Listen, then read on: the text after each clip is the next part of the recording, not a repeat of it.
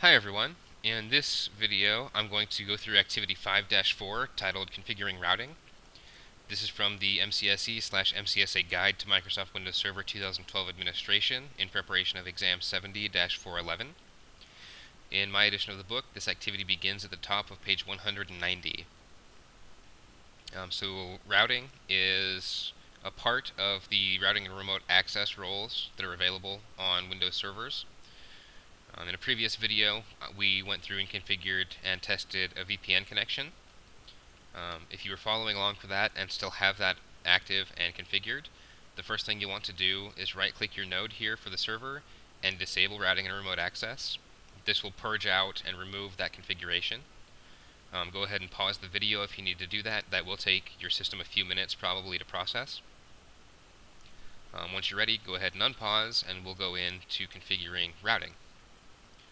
So to begin, we will select the top option here that's available, and we'll start working our way through the wizard.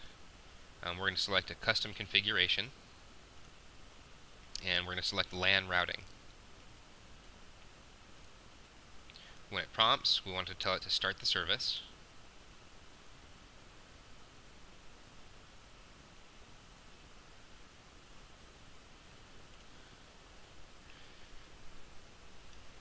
And then once it's completed, we want to open the IPv4 node.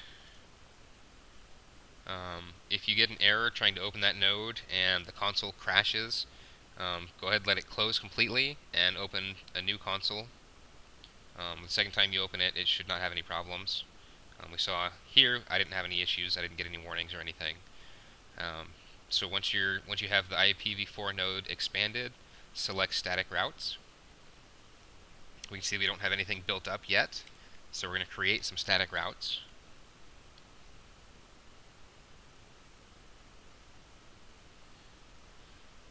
Actually, before we begin that, let's take a look at the current IP routing table.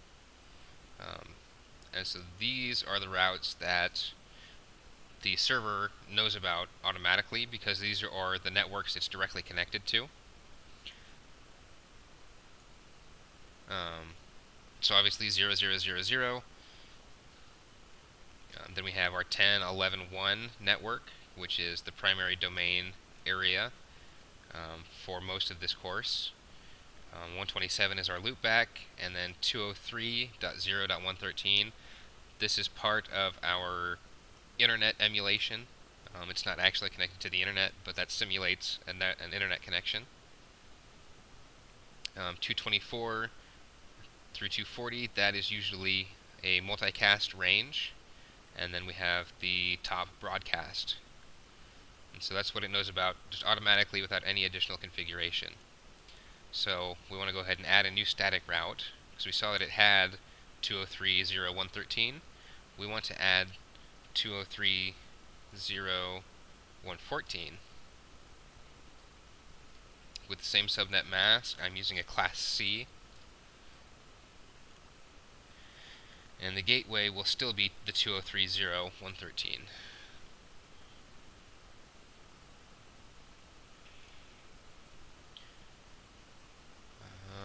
Now that we have that set, we're going to go ahead and have it show the routing table again.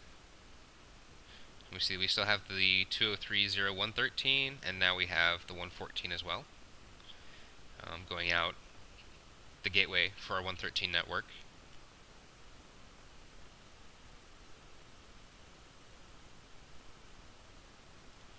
Alright, so next we want to actually enable some routing protocols. Underneath our IPv4 node here, we want to select General. And if we right-click on it, we can set a new routing protocol. So let's do that. We want to select RIP version 2, or RIP v2. By default, no interfaces are enabled for RIP. We'll need to go and do that manually. So we'll right-click on the RIP node and we'll select New Interface.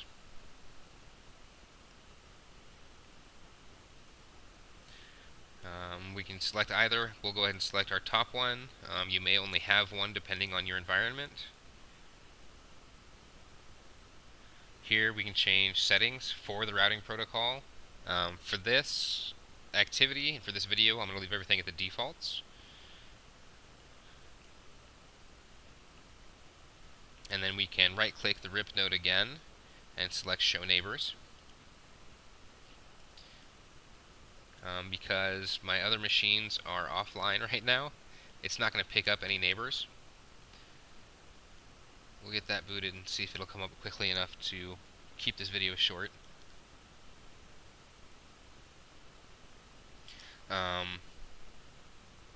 If you had any other routers on the network, then the routers themselves would show up here.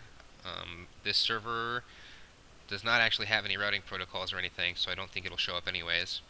But if you have routers in your network environment, then those routers would be indicated here as neighbors. It looks like that pretty much covers the configuration side of the activity. You could also go and configure network address translation in here. There is one image that I thought was really helpful for NAT. If you're not familiar with how NAT works, this can kind of help explain a little bit of it. So you have your internet side with a public IP address, and then obviously you have your private network over here. So for example, our server has 10.11.1.2 as its private IP address, but then it has a separate interface directly connected to the internet with that public address. And what NAT does is it allows a machine out here on the internet or a remote network. So we have our little machine out here at home or whatever the case may be. Forgive my terrible drawing.